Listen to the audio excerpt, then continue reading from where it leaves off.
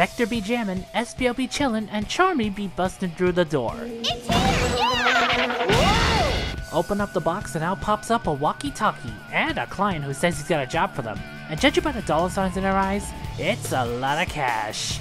Espio then goes Obi-Wan on this saying, "I've got a bad feeling about this," and then Vector points out their policy. We never turn down work that pays!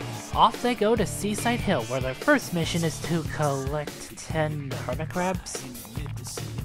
Okay, seems a bit pointless, but okay. Hey Vector, any chance you could teach me how to make a bubblegum bubble like that? I am a robot bird. I am here to improve on your windshields. Once the Eggcock is defeated, the team heads over to Grand Metropolis, where their next task is to destroy all the robots occupying the city.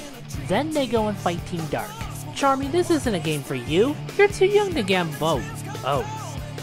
That's the job you want him to do? Alright, have at it, Charmy.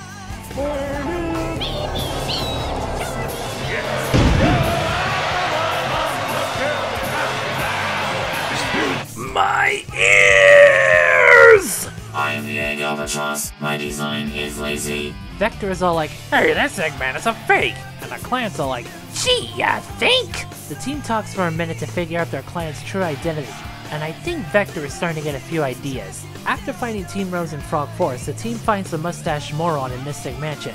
Now Vector knows who their client is. I am the egg emperor. I am not really an emperor. Eggman dies. Or does he? It turns out their client is none other than Dr.Eggman.